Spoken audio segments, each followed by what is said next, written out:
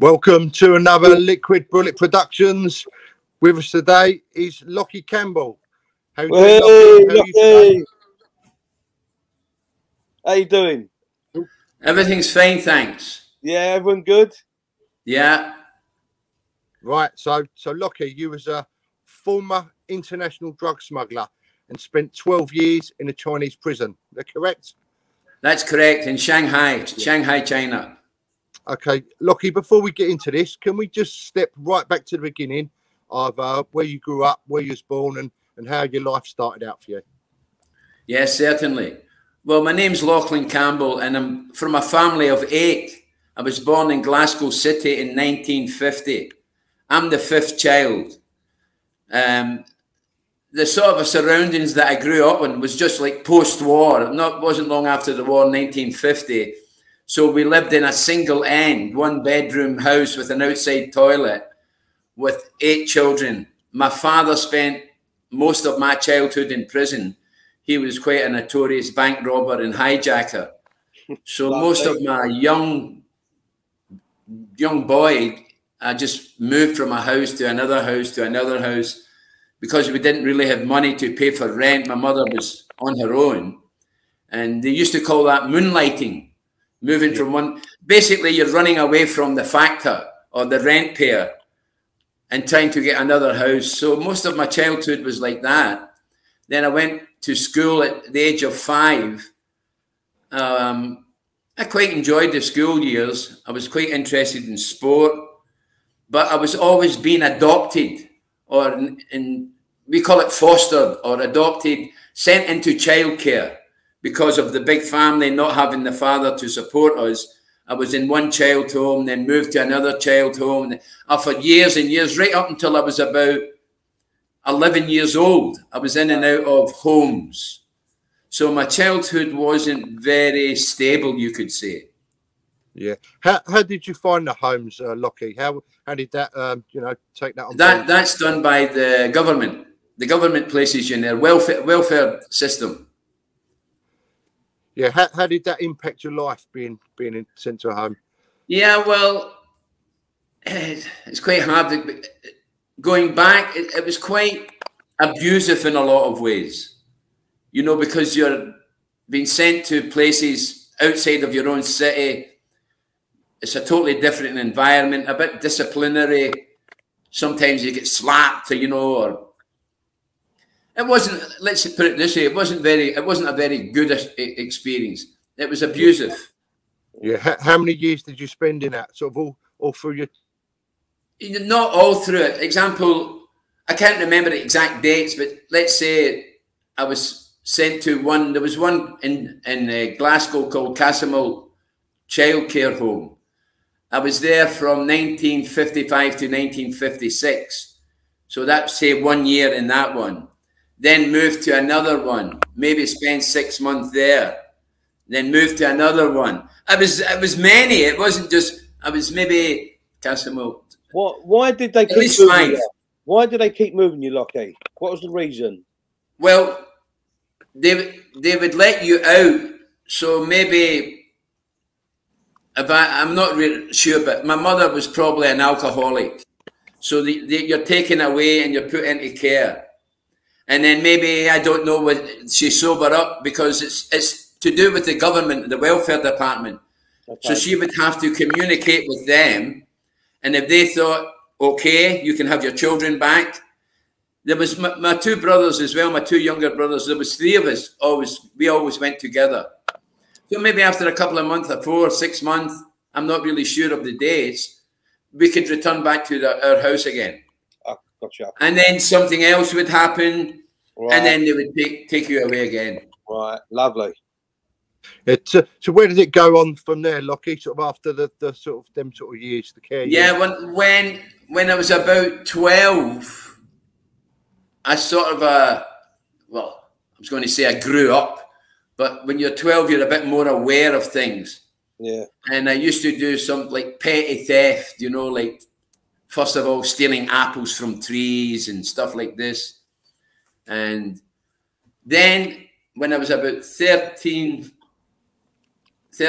yeah, I got put into a remand home, which is like an institution for if you commit a crime, you go to this remand home maybe for up to 2 weeks or 1 month. Then you go to the court and then you get sentenced. So actually, I was actually 15 at the time, and I was sentenced to 1 year in an approved school. And I stayed there for a year. I got out when I was 16, and within something like a month, 2 months, I got arrested again for breaking into a car, and I get sent to Borstal for 1 year. And then when I came out of Borstal, my father was serving 10 years, and he'd finished his 10-year sentence. So we linked up. My mother had died by then. My mother died very young at 42, but I stayed with my sister Agnes, and she was only 16. How did the Borstal treat you? I mean, should we hear some horror stories about that, Lockie? What happens in Borstals and that? What was that like? Yeah, Borstal is again, it's quite disciplinary. Wow. But if I have to be honest with you, it sort of gave me muscles. You know, we had to run 5 miles a day, lift weights, you know, like circuit training. So when you're like 17, it's like, yeah, come on, you're in competition with the other guys, you know, because we all think we're the toughest. You know what I'm saying? I was in a gang called the Tongs, and there was other gangs called the Fleet. There was other gangs called the Cumbie, and we were always having a go. So you had to be fit. So it was one of those things. It wasn't a good experience, but for health-wise, probably one of the best things that ever happened to me, because it really got me fit and healthy. You still look fit and healthy, though. Don't worry about that, Lockie. Oh, thank you very much. Yeah. So where did your life lead on from there, Lockie? Yeah, when I got out of Borstal at 17, I just went about with the boys. We had a gang called the Carlton Tongs. So there was a lot of knife fights and stabbings and slashings and clashes with other gangs. But by the time I got to 19, I thought, no, I don't want this. I mean, I was into fashion and dancing, but the gang fighting was all part of it. So at 19, I got married. And that was my way of getting out of the gangs. Now I had a responsibility. I had a wife. She was pregnant. Yeah. So same as me. Same as me. The gang mentality is like, well, he doesn't have to hang around anymore because he's married. So I got married, and I had a son. His name is Scott. I don't know, did you watch up that Locked Up Abroad link I sent you? Yeah, I did, yeah. Roy probably hasn't seen it. Yeah, that's my son who's in it with me. He got arrested with me. So he was born, and this is crazy, man. This is how it all started. So I'm sitting in my flat in Glasgow. I'm 20 now. I'm just 20, 21, just turning up to 21. I knock at the door. A friend of mine's arrives up from London, and he says, hey, how's it going? He pulls out a bit of hash, and we're sitting smoking a joint and stuff like this. Then he says, hey, you want to take a hit of acid? Yeah, come on, give us a hit. Oh. So we take a hit of acid, and we're sitting in the house and tripping out. And I don't know what brainwave come into my mind. I said to my wife, hey, maybe I should go back down to London with Ralph and get a job, and I'll send for you and Scott. Yeah, okay, that's a good idea. A couple of days later, I'm in London, and I'm staying with Ralph. Him and another guy's got a flat there. And of course, used to be a bit of a thief as well. I went into this shop, a grocer shop, creaked in the back door, opened the safe, and get £1,200 out of it. Nice. Yes, brilliant, 1,200 quid, you know. Yeah. So Ralph says, hey, why don't we go to Amsterdam? I thought, what? Yeah, that's a good idea. So off we went to Amsterdam, bought a sheet of paper LSD and started hitchhiking from Amsterdam to Belgium, to Paris, to Spain, just hitchhiking, tripping on acid. And 8 months had passed. I forgot all about my wife and my kid, you know.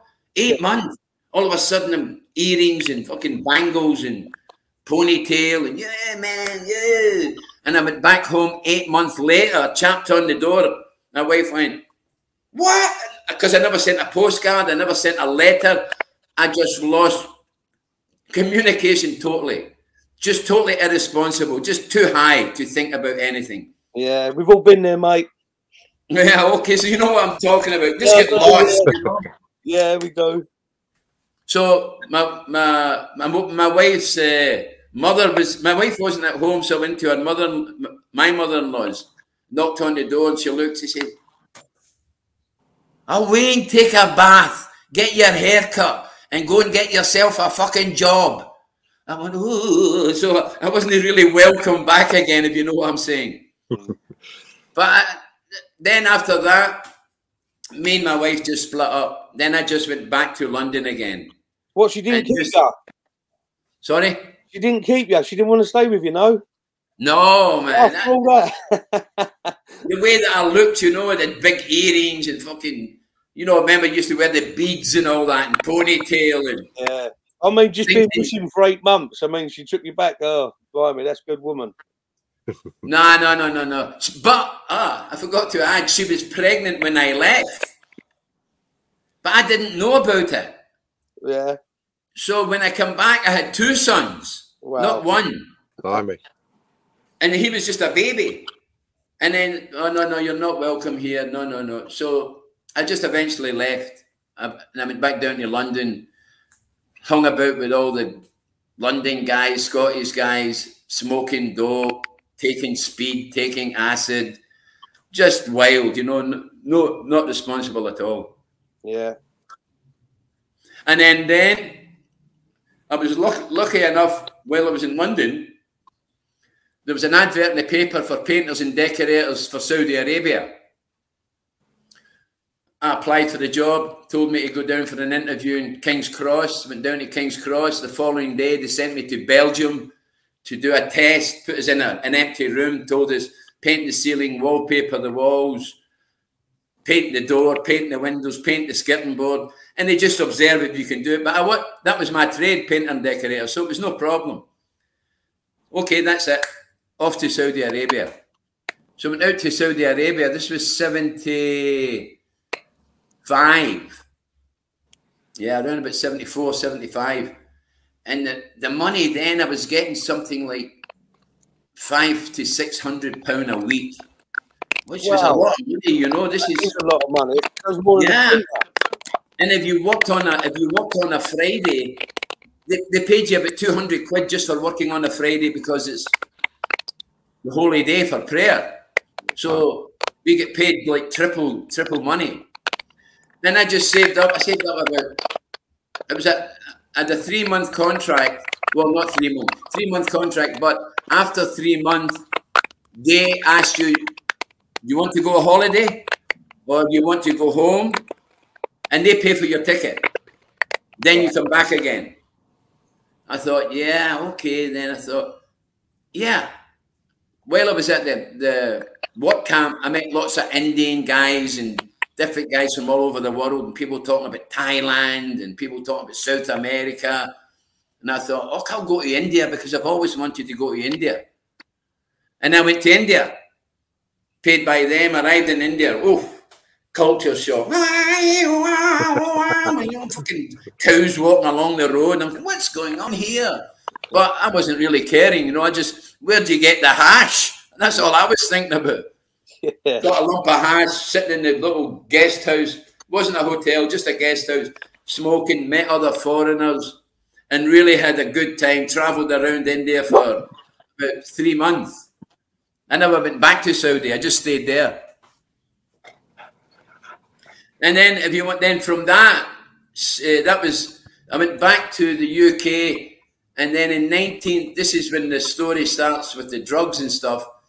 1976, I went back out to India, but my vision was enlightenment, to find my inner self, to find the meaning of life. That's what was in my head, you know, still full of the hippie stuff.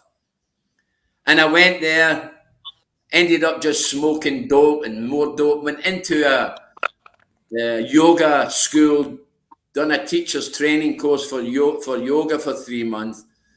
But most of the time, I would just want to smoke dope. So then from India, I travelled up into Nepal.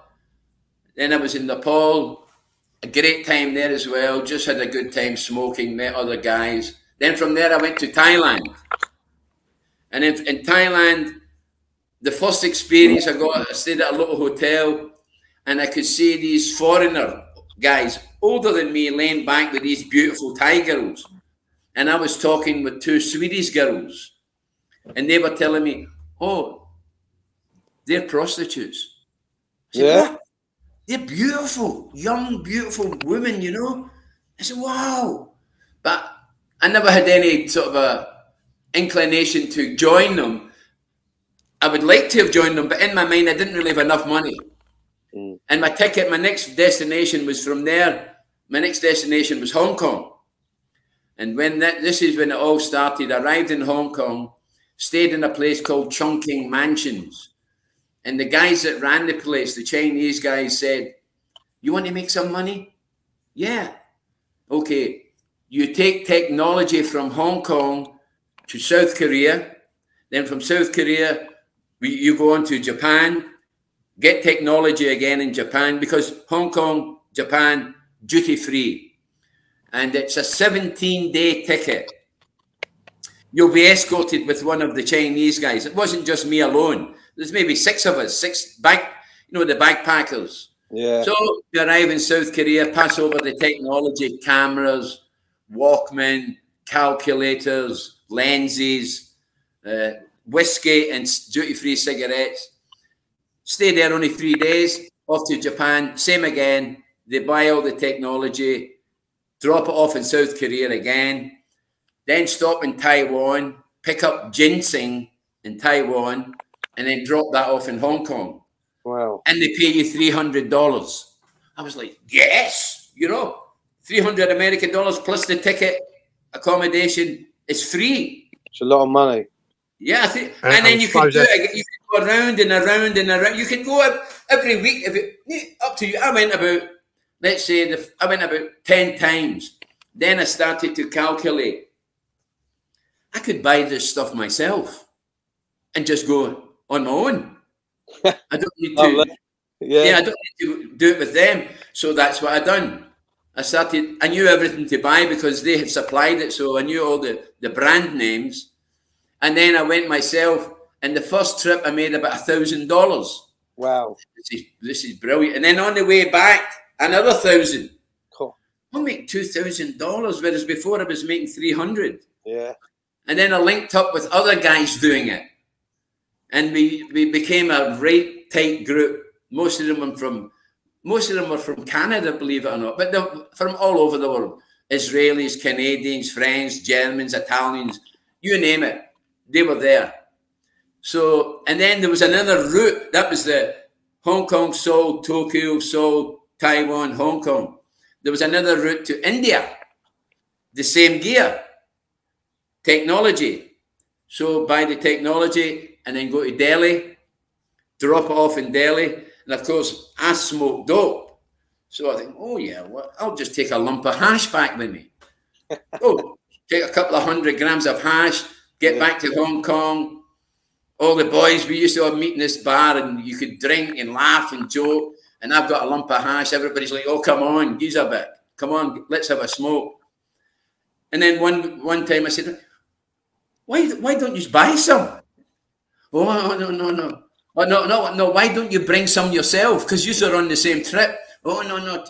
Smuggling hash is different from smuggling technology. You can go to jail for hash, but the technology you couldn't get jail. Right. But they could confiscate it or you'd have to pay tax. So then I started thinking, okay, well, I'll just add a bit more And then when I get to Hong Kong, I'll sell it to them. So that's how it started. Right. And I thought, okay, I was making another couple of $1,000 doing that, just taking a kilo with me. So you wasn't educated. You come up with this idea yourself. Yeah, because I smoke. And then I always carried it with me for myself. Then, of course, you know what like it is. You can't sit and smoke yourself. Everybody's asking, gives a joint, gives a joint, or gives a puff. And at the beginning, I was just giving it out, smoke, smoke, smoke. Then I thought, well, why don't you bring it? Yeah. And then that was there, and I said, oh, we can go to jail for that, but we don't go to jail for technology. So how long did that go on for, Lockie? So I done that with the hash thing. I done that for about a year. And one time when I was in Tokyo, I went to this bar. You wouldn't believe it, a Rastafarian bar. Every single person in the bar was a Japanese Rastafarian. Every one of them. Every single. The dreadlocks and the music was Rastaman. You know, Bob Marley stuff. So I've never seen a Chinese Rasta before. No, this place was full of them. It was incredible. So, of course, my mind calculator thinks, well, they're Rastas. They must smoke, right? So, one of the barmen, it's okay if I smoke a joint. No. You can go upstairs, smoking upstairs. Here, no. So I went upstairs, took out a lump of hash, and they were all, oh, you want to sell? You want to sell? You want to sell? Yeah, okay, I can sell.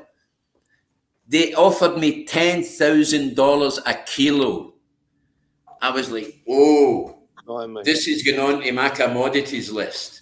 Yeah. I'm not only going there for technology. Next time I come back, I'm bringing a couple of kilos of hash. Right, I know, yeah. And the second time I went back, I brought 5 kilos. 50 grand in my hand. I was like, oh man, this is unbelievable. And no questions, no trying to wheel and deal. 10,000 a kilo, 5 kilos, 50 grand. Lockie, can I just ask you a question there? How was you bringing it back? Where was you smuggling it, or how was you getting it across? Yeah, well, it was easy to access in Delhi or Bombay. I didn't always go to Delhi. Sometimes I'd go to Delhi, sometimes I'd go to Bombay. And sometimes I'd hang around for a couple of weeks, go up into the mountains in Manali and get the hand rub hash. Really good quality. So it's easy to buy. Now, the next problem is bringing it in. At the beginning, I used to put about half a kilo in each shoe, roughly. Right. And 4 kilos strapped just around my waist. Don't forget, there was no metal detectors. There was nothing like that then. You know, those things didn't exist. So, and I just stagger through. First time, 5 kilos. Then, of course, I started thinking, okay, what about the false bottom suitcases? That make it a lot easier, you know, less risky. Stick 5 kilo in the bottom, check it in, arrive in Japan, sell it again. So it was easy. It was very, very easy then. And with the second batch of money I got, I went down to the Philippines. Bought the land now is probably worth a couple of £100,000, but it's a different story. I met a girl at the British Embassy because I had this money. And I didn't want to walk around with it. I had money in the bank in Hong Kong, but in the Philippines, I took with me about, let's say, £10,000. And I didn't really want to be walking about with that in my pocket. So I went to the British Embassy to ask them, can I leave my money here? And the girl at the reception went away and come back. Oh, I'm sorry, sir, the British Embassy can't be responsible for your cash. And I went, yeah, okay then. So I left. And that evening, the reception called up to my room. There's somebody downstairs want to talk with you. Who? A lady from the British Embassy. Oh, really? I went downstairs and it was this receptionist.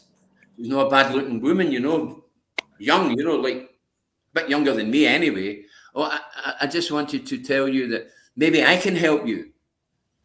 I said, you work at the embassy? Yeah, but maybe I can help you. I could keep the money for you. And if you want to go around traveling, when you come back, I'll give you the money. I says, well, I don't know her, you know. So she said, you want to go out? We'll go out somewhere and have some food. And she drove a little Volkswagen, you know, the Volkswagen Beetle. Yeah. We went out with her with it and drove about with the Volkswagen Beetle, and we went for a meal and ended up going to bed together that night. I thought, oh, Really? right off, you know. So me and her became like lovers. And then I said to her, why don't you take a holiday for a couple of weeks? She said, no, I could take a holiday for a week. So we went down to this island called Boracay. Beautiful place. You can Google it. And she says, oh, this place is beautiful. I said, can we buy land here? And she says, you can't buy land, but I can buy land. I said, okay, then. So I went away and I went back to Hong Kong, come back again to the Philippines, met her again, went down to the island, bought this piece of land, and I built a house and opened up a scuba diving school. In Hong Kong, I bought 6 sets of scuba gear with a compressor, and I had a resort. I'm living in the Philippines on a resort. Lovely. Beautiful, my own house. Yeah. People want to rent the scuba tanks, but I usually just gave them it for free. You know, just you get money in your pocket. You don't think about. I'm not thinking about renting it for £5 or something. No. But just had a great time. You know, met lots of people from all over the world, like Swedish and French and Italian, all the world travelers. And we used to just swim around, go scuba diving. And marijuana there up in the north of the Philippines, really good bud was about $100 a kilo. So take that down to the island. That was it. Just like smoking my head off, fresh fish, lobster. You're making me jealous now. Yeah, nice life. Don't get jealous. I only stayed there for 5 years. 5 years I stayed there. Don't get jealous about that. Then I'm all right now.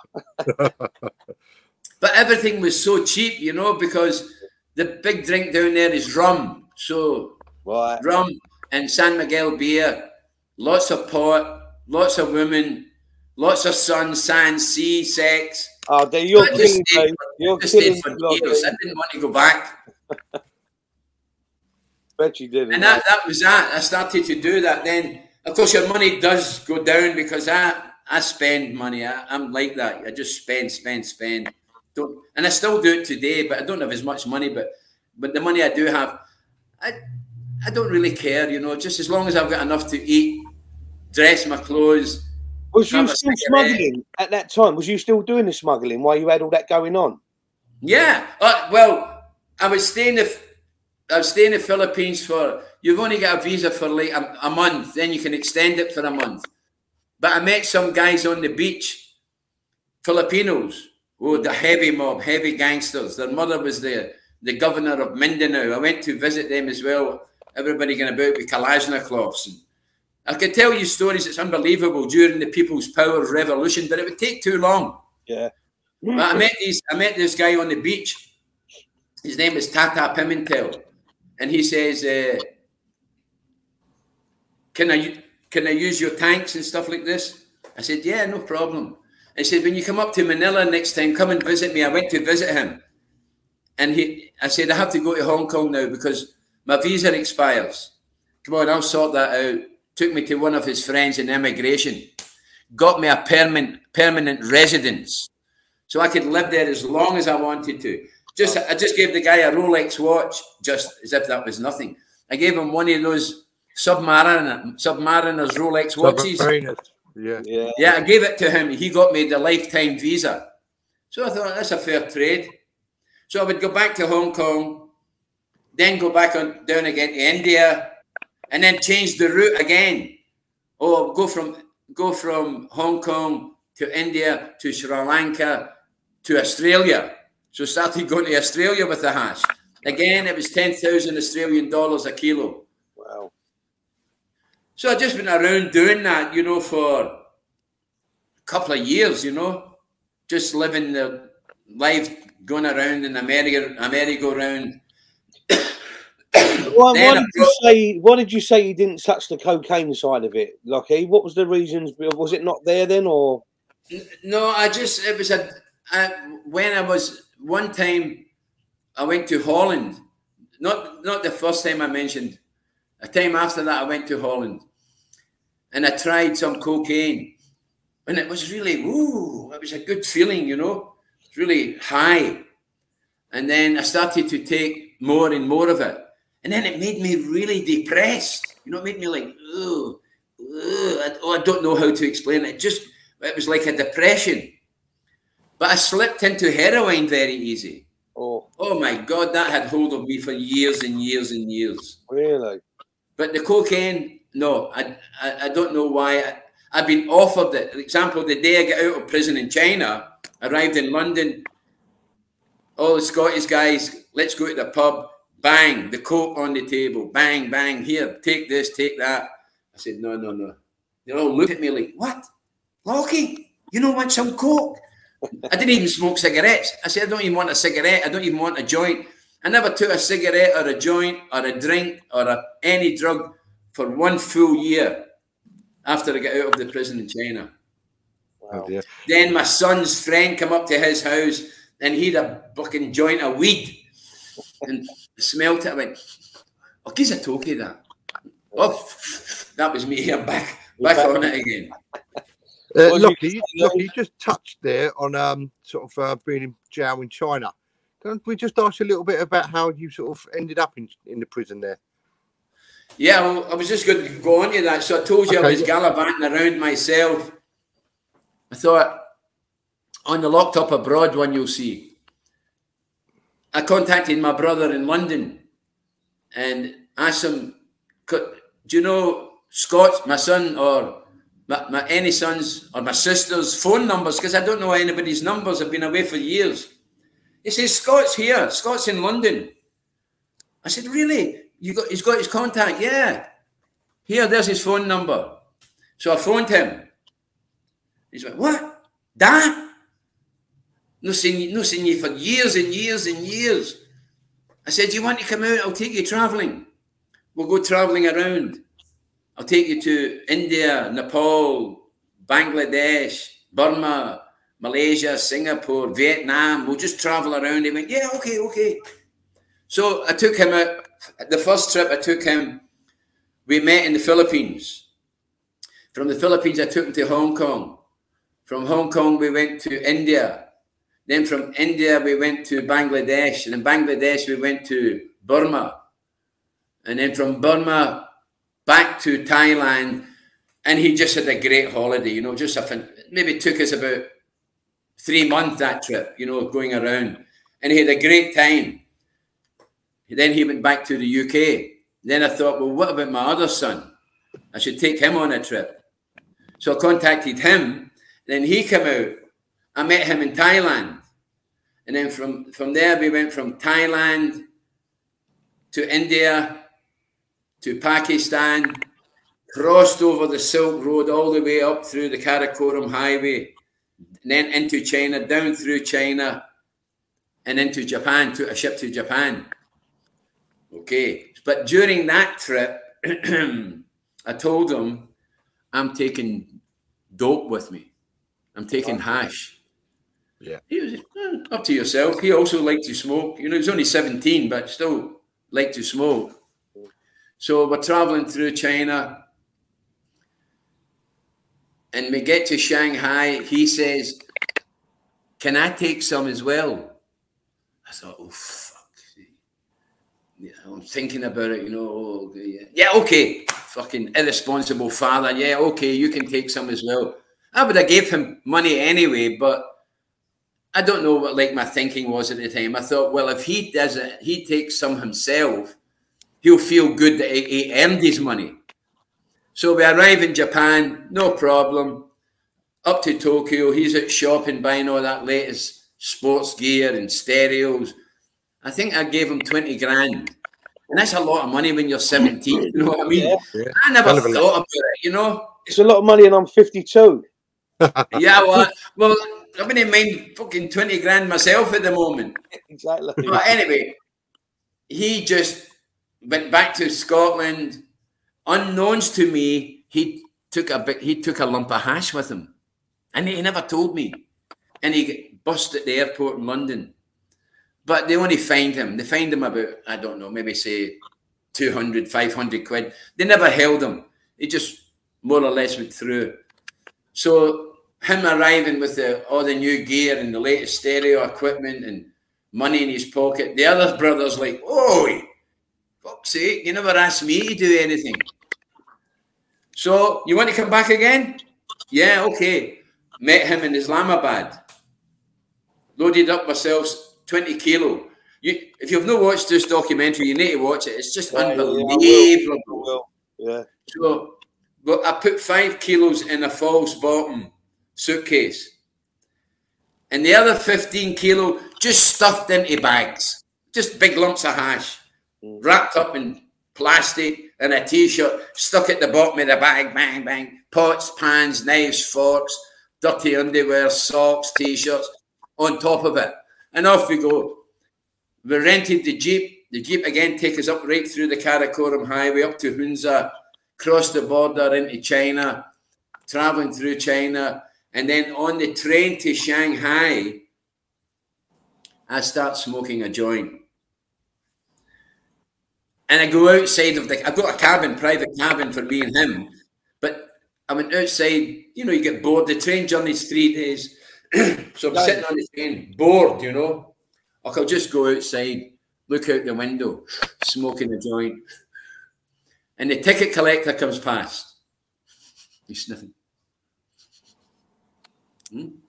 Then he just continued walking. But I saw him and I thought, okay, I go back inside again. I said to my son, oh, that ticket collector can pass there. And you can definitely smell it's not cigarettes. It's something else. So we were thinking, okay, shall we throw the drugs out the window? I'm saying, no. Just, we can jump off at the next station, just in case. So maybe about half an hour later, this ticket collector, bum, bum, bum, on the door. Ticket. Huh? Ticket. He put his hand to his lips like this. No. I said, cigarettes. So I pull out a packet of foreign cigarettes. No. And I made a stupid mistake. I pull out a little lump of hash like this. And I said, it's only a piece of hash. And he said, opium! I said, no opium. It's marijuana, hashish. Give me. So I gave him it. And then he left. Then he comes back again another 10 minutes later. Give me your ticket.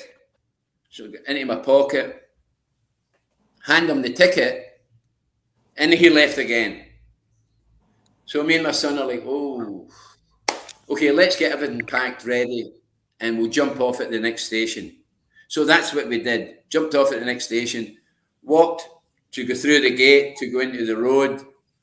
My son just walks through. I don't have a ticket. I forgot I gave it to the guy in the train. And I'm trying to get out the gate, and they're saying, you need a ticket. And take money, you know, here, you pay money. And the guy from the train stepped, he put his head out the door of the train like that and looking down the platform. And he said, "Hey!" something.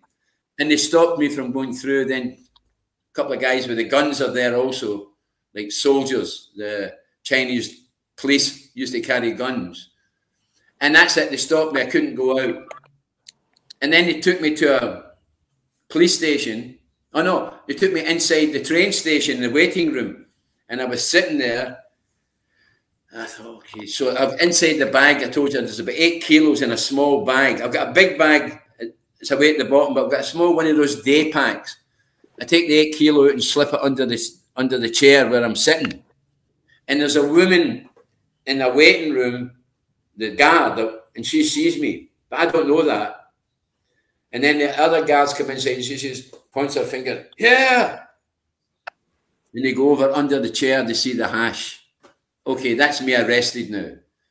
So taken to the police station, they found this hash, but I've still got 5 kilos in the suitcase and 8 kilos in the bag, in the big deep bag. And that was it. It just arrested me. I told my son, okay, if they ask you any questions, you don't know nothing. You're traveling with your father. And basically, that's it. You don't know nothing. I'm just traveling with my father. I don't even smoke, which he didn't. He smoked hash, but he didn't smoke cigarettes. So it was a 3-day journey to Shanghai, got arrested, put into a big detention center, and they searched everything. I swear to God, I had to take everything out of my bag. I just left the hash line at the bottom of it. I never pulled it out. I just left it there. Then put everything back in again. So I've still got the hash in the bag. And of course, the 5 kilos is in the case, so they're never going to find that. That's sealed. That's professionally done. But the 8 kilos lying in the bottom of the bag is still there. Put us into detention, locked me up, and then something like 10 days later, the British consul came to visit me.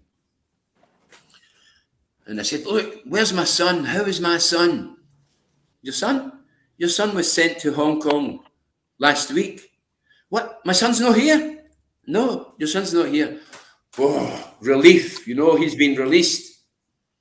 And then I was kept there. I was there for 10 months.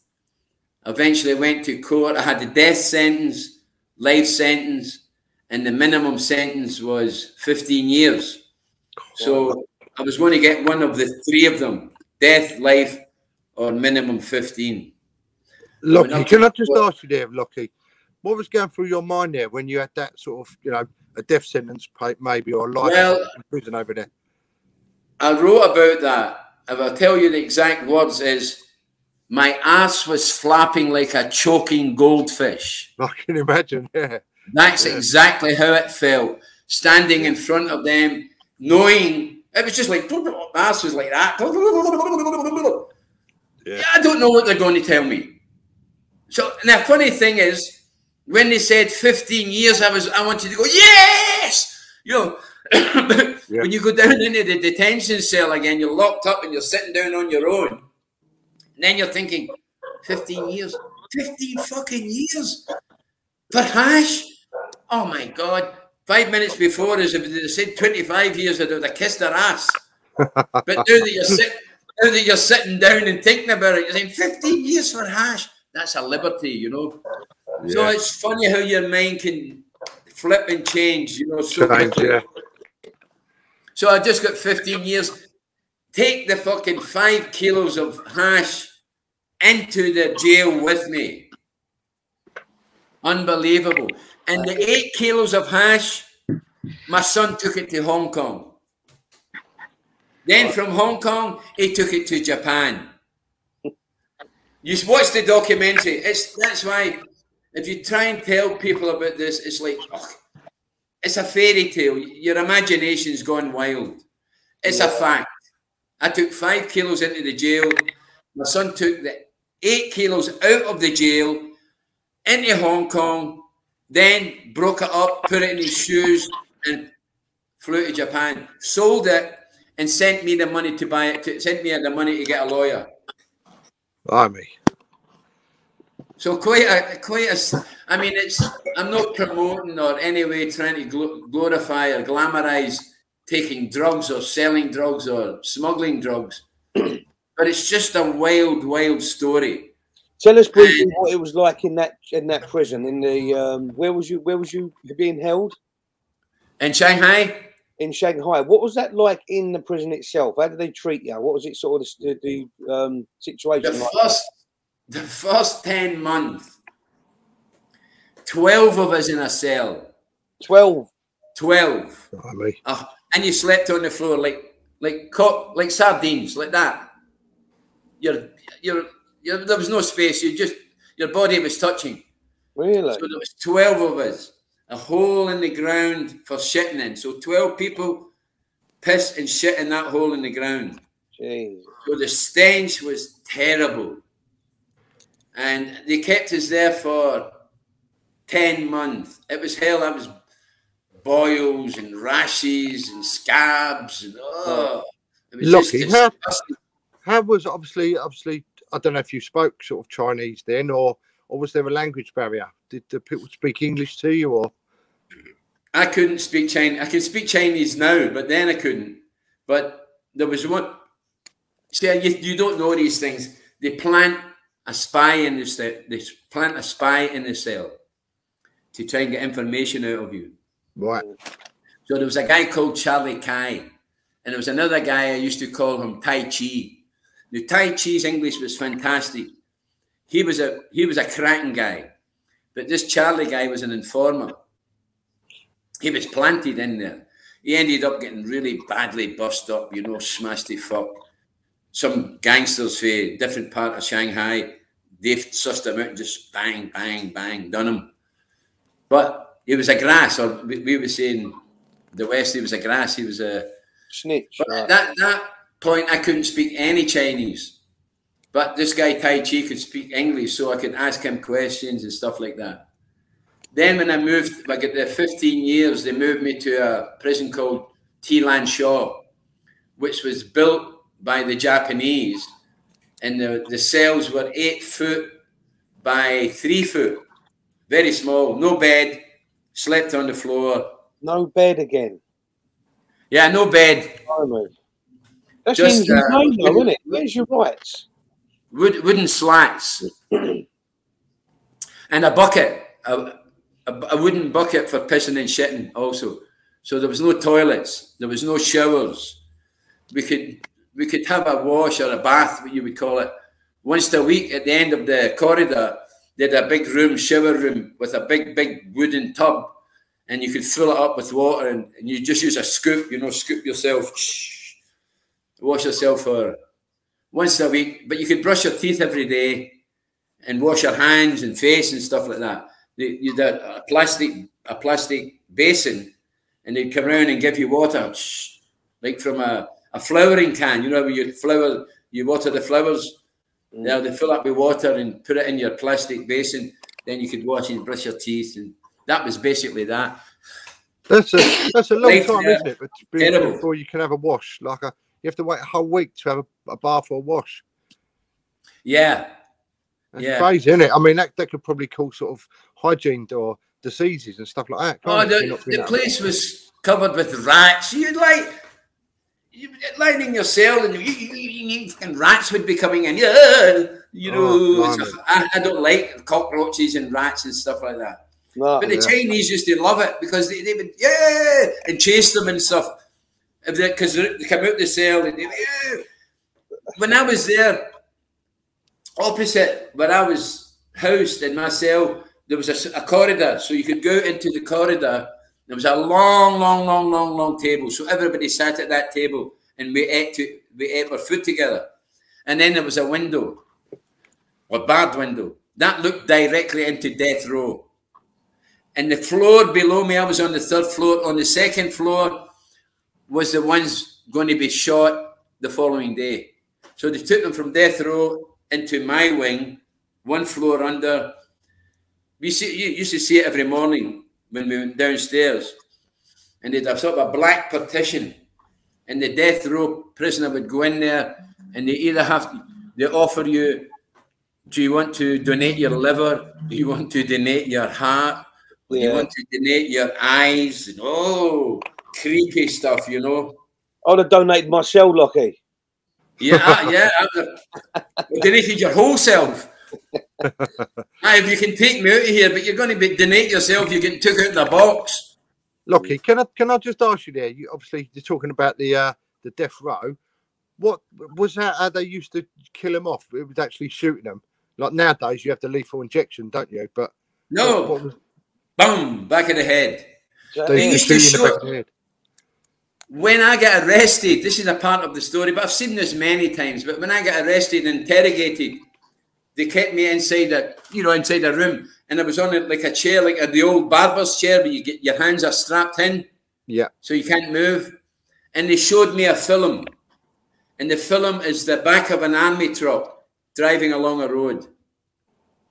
Then it stops at the stadium, a gate, and the gate's open. They drive into the stadium, stop, and then they take maybe this particular film, maybe 8 people, 6 guys, 2 women, and they've got a placard on their chest, like this, tells you the crime they've committed.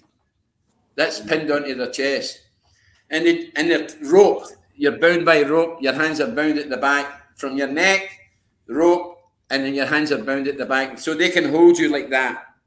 And then they just walk you along. They walk them along, kick them at the back of the leg. They drop onto their knee. Bang, bang, bang, bang, bang, bang. Just shoot them in the back of the head. Not with a handgun, with a rifle. Yeah. So they're showing me this, and then after it telling me, if you don't confess, if you don't tell us what happened, this is what's going to happen to you. Oh, I was, oof. Because I told you on my indictment, I had the death sentence.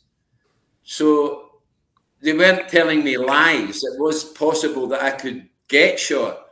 Yeah. But when you're actually watching it, you know, it's horrific. You never forget it. And I've seen that many times, even when I got the sentence in the main prison. They've got their own TV, prison TV and stuff. And they would show different, they were really like any political figure, any Communist Party member that stole money or in some way was corrupt, they made a public execution of it. They showed it to everybody. Everybody could see it. Stadiums, live on TV, and you know they're talking so-and-so and so-and-so didn't follow the principles of Mao Zedong. You got a whole big lecture about this, the Communist Party, and bang, bang, bang, bang, bang. Yeah, they do it quite often. There was a guy in me who stole a lump of copper, a copper block on a railway track. He got shot. Shot as well. Because it was government property and could have possibly damaged the public if there was an accident on the train line. But for me, I'm thinking, he just stole copper, you know? But he got executed for that. Do they keep the death row people on a different wing to the others? Yeah, well, when I was on I was on the third floor, so the wing underneath, the same building, but different landing. The ones that's on the landing below me, they will be executed in a maximum period of 10 days. Blimey. So they could be there for 2 days and executed. But the maximum period of time they kept them is 10 days. Blimey. And so when we go downstairs, sometimes we have to go down into the yard because every morning we had to empty our shit buckets. Yeah. Then you had to take them down 3 flights of stairs. There was a big trowel there. You emptied your shit into that. Somebody had a hose. They hosed, give it a swirl, throw it away. So we had to pass that floor every morning. And at the death row guys, outside of their cell, there's another prisoner sitting on a stool, facing them like this, looking into their cell. They're never left alone for 1 minute of the day. So another prisoner would sit out there and watch them. And then the day that they were going to be executed, all you could hear was getting their head shaved. So you knew somebody was going to be shot that day. And then sometimes we could see out the window and seeing them getting put into the van, you know, tied up. That was very common there because the death sentences, yeah, it's not really a big deal. It's a big deal for us in the West. But for them, it's a normal thing. Yeah. How did that make you feel, Lockie, like when you're seeing other people there for death sentences going out? Was it sort of a relief that you didn't get that, or do you still feel like the remorse of seeing them? Yeah, I felt both of the emotions that you mentioned. There was a couple of guys in the detention centre you become quite friendly with. One of them was called Funzi, and the other one was Li Xiaoping. And both of them got shot. But I'd lived with them, right? We slept, as I told you, like this together. Yeah. So that sort of affected me. And Funzi, before you get shot, you're allowed to write a letter to your family. Okay. So he wrote the letter. And the guy I was telling you about, Tai Chi, could speak English. He read the letter out to the cell. I was fucking in tears, you know. You know, the guy saying goodbye to his mother and his father and his girlfriend, and I'm sorry that I let you down. Please forgive me, and you know, and you're like, oh my God. And then you know that tomorrow he's getting shot, or he's getting sentenced to death, so he's going to be shot within a week. It's quite an emotional feeling. It's sort of a, and in some way it makes you angry, in some way it makes you hate the government, but you can't sometimes control your emotions. They just flood up, they just come. So it was sad, and again you get used to it, because when I went to the main prison, that was a regular thing. Downstairs the guys are going to be dead in 6 days, 10 days. That's a guarantee. But opposite, I told you, the opposite block, they are all death sentences as well. But their sentences can be commuted to life. They've got one more opportunity. They can go back to court and their sentence will be commuted to life. But that's what I've been told statistically, 1 in 10. So out of 10, 9 of them are going to be shot. But there might be one who gets commuted to life. So yeah, I don't know, you become hardened to it. Not hardened to it, it's just, it's not unusual anymore. You know, it's an everyday thing. Yeah. So after years, you know, it just, your skin becomes hard, I guess. Not shocking anymore. Yeah, I can imagine. Lockie, can I just ask you, sort of, obviously you being in a foreign country, you being a foreigner there, how did the Chinese prisoners treat you, or did they accept you, or what was the sort of going on there? Yeah. Well, I don't know. In Chinese, they used to say, Nalu, you're a foreign prick. That's in Chinese. Nalu. Nalu, okay. So, and Chinese is one of the most foulest languages on the planet. You must know about that. They're always talking about your fuck your grandmother and your fuck. Everybody's a fucking, oh, the language is so foul, it's unbelievable. Yeah. But I began to learn how to speak Chinese. So I could say, Chodin Yanas Happy, Wohanani, you know, like say, go fuck your mother or break your jaw, you cunt. But in Chinese. So you learn it. But because I could play football, they get to like, oh, they liked me. I was good at football, you know what I mean? Yeah. So sometimes we get competitions. You wouldn't believe it. They have Olympic Games inside the jail. Oh, really? Really? There's eight brigades, and every year, once a year, all the brigades play against each other, you know, tug of war and sprints and football and stuff like this. Oh. It's a big thing, you know. Yeah. So I was good at football. So I had a wee crew, you know, my crew. Well, I was part of their crew. There was a guy called Blackfish. Blackfish was the leader of the triads in my wing. And my brother from London sent me a parcel. You wouldn't believe it. He sent me a parcel, let's say, 20 T-shirts. Every possible colour of pen that you could possibly imagine. 10 of them, 10 of them, 10 of them, 10 of them. Maybe 100 cassettes. Aftershaves.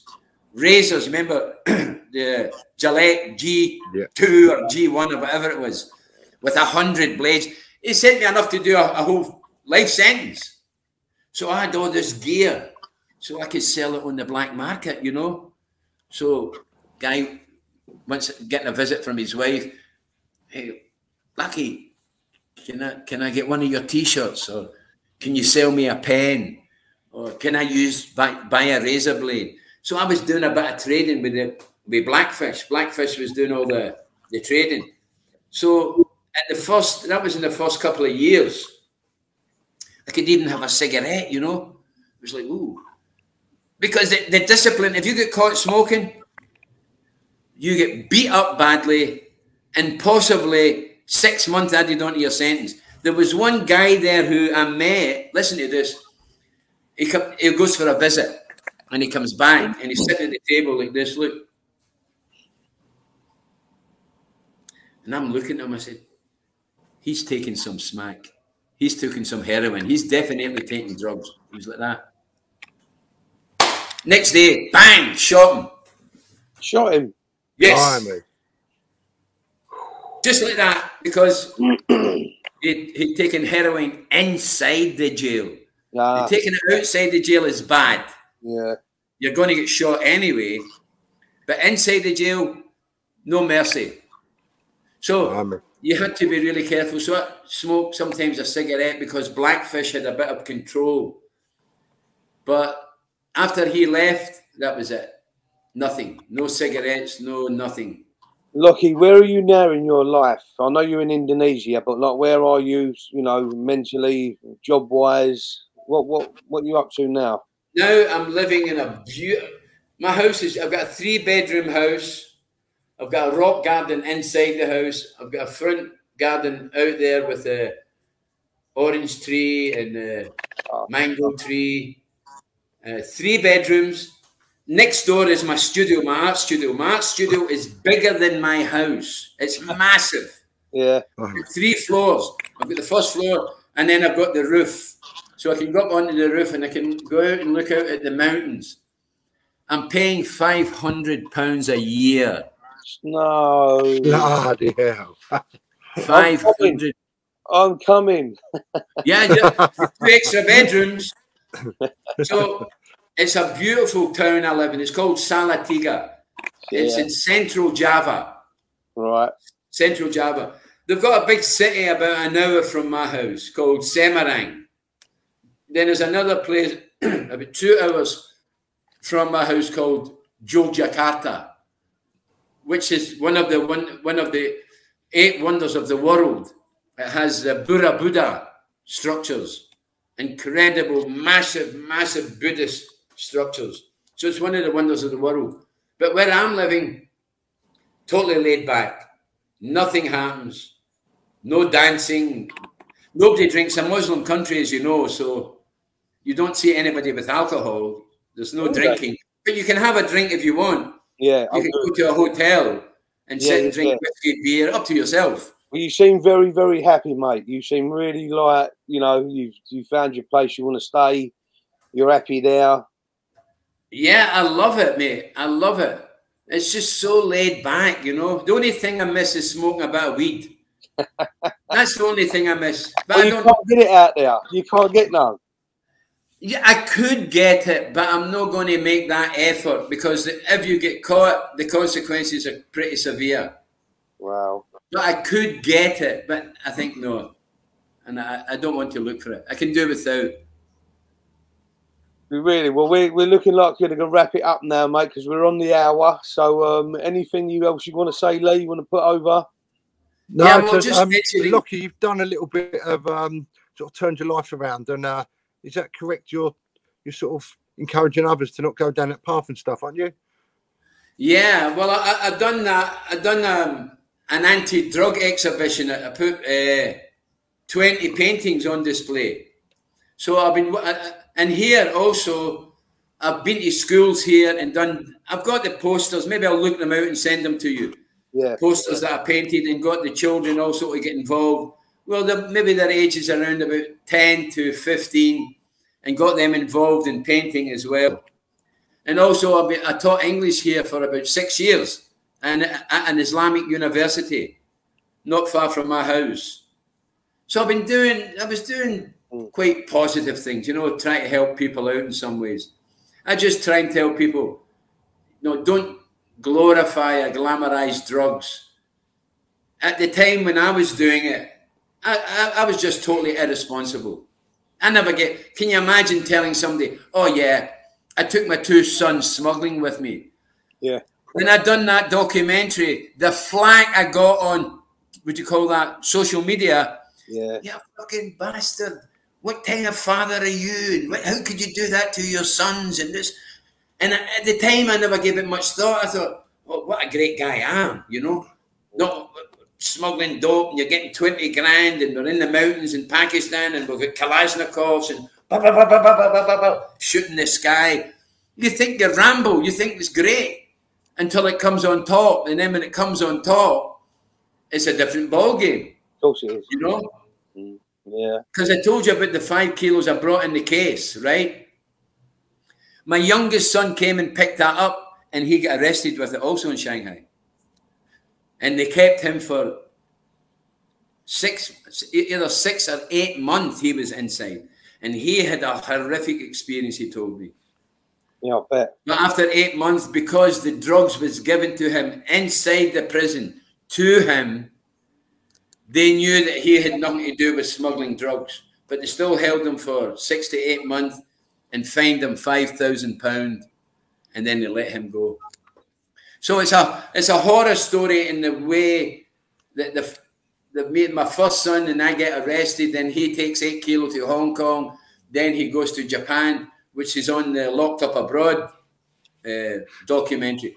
That's quite exciting, you know, it sounds exciting. Then the other one comes and he gets arrested with 5 kilos that I gave him out from the prison, and he's in prison there for 8 months. He had a terrible time. He said they fucking pulled his teeth out and tortured them, and then he eventually gets released and pays £5,000. It's then you start to realise, oh my God, you're so irresponsible. You know, you're wrong move. Yeah, you're a fucking idiot. You know what you're doing something like that. But at the time, I didn't think that way.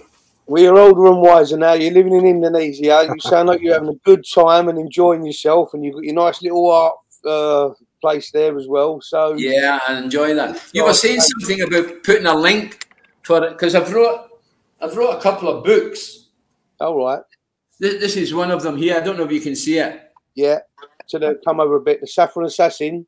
Yeah, Saffron Assassin. Yeah. And of course, it's just my name at the bottom. That's a very interesting story, because when I got out of the prison in China, I went to stay in Cambodia and I opened a gallery there also. And I went into a monastery, became a monk, and done a meditation retreat. I think I sent you the link. Ex-gangster brings karma to Cambodia's killing fields. Did I send that to you? Lee might have that. Have you got that, Lee? Guys, I'm having a bit of a technical issue on my end. I can't hear Lockie at the moment. So Roy, okay, so I think Roy, I sent. Can you just answer? Carry on for me, because I can't hear. Unfortunately. Yeah. No worries, mate. Yeah, no worries. Yeah, Lockie, Lee can't hear you, so it's just me and you at the moment. Yeah, I thought I sent Lee a link, a newspaper headline: "Ex-gangster brings karma to Cambodia's killing fields." So I done a newspaper story, and that was the headline.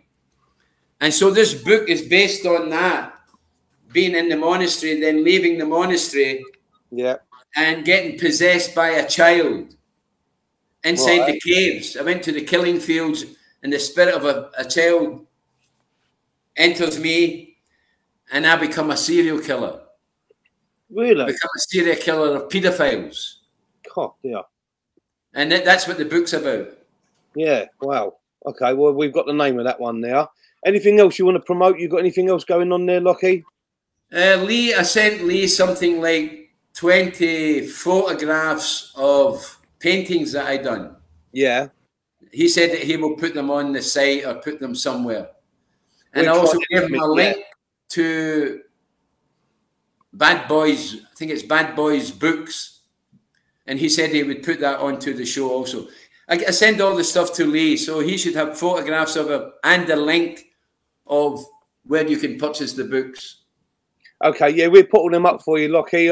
Obviously, we've got a bit of a technical problem with Lee on that side. So what we do? Anything else you'd like to mention or like to add before we finish up for the day, mate? It's been a wonderful interview. But if you've got anything else you'd like to add? No, I think that's about it, mate. I really enjoyed letting some of this out. You know, letting it. Yeah. It's like de-stressing in a way, isn't it? Of course it is. Well, we've enjoyed listening to it, and I hope all the viewers will as well when they get to see it. When I've done the editing, like I said, I'll put all the stuff in it that you've put up or what you've sent to Lee. I'll make sure he's got it, and he'll send it all to me, and I can put it all on there for you. Excellent, I appreciate that, mate. So you'll send me the link how to watch it, also. Yeah, certainly. Yeah, before it goes out. Yeah, we'll do all that for you, Lockie. Okay, I'll just jump in there. Obviously, I've lost. I can't hear Lockie. I've not been able to hear him for the last bit. But Lockie, thanks for ever so much for coming on. I really appreciate it. Great story. Stay in touch. If anything I can help you with, promotions or advertising on social media, just drop me a message and I can do all that for you. And I'll have to watch the interview now to listen to the last bit of the interview because I missed it. But sorry about that. I don't know what's happened, but I just lost Lockie's sound. So. Yeah, no problem. Roy will show you. Ray, I should say. Ray will show you later. That is Roy. You got it right the first time. It is Roy. What was it? Yeah. So anyway, thank you very much, and I enjoyed your company for the short time that we're here, because I'm living alone. Oh, right. So, okay. yeah, I was married, but I don't know. I think possibly by being in China and being alone for so long, I just like my own company. I love writing. I love painting. So and I've got an occasional fling now and again, but getting old now, you know. That's I'm what heading on to 72, so not so active. Well, a different one every weekend, mate. That's the best way to go, I've got to tell you. Okay, mate. So you want to finish up now? All right, Lockie, we're going to wrap it up now. Lisa, and see you later. I'm sure he can hear you now. Yeah, Lockie, thank you ever so much for coming. Really appreciated. Great story. Wish you all the best in the future. Yeah. Thanks for giving me the chance to voice what my experience was. And just again to repeat, I'm not one to glorify or glamorize crime. Thank you very much, guys. No worries. Thank you. Good luck. Okay, then. Bye-bye. See ya.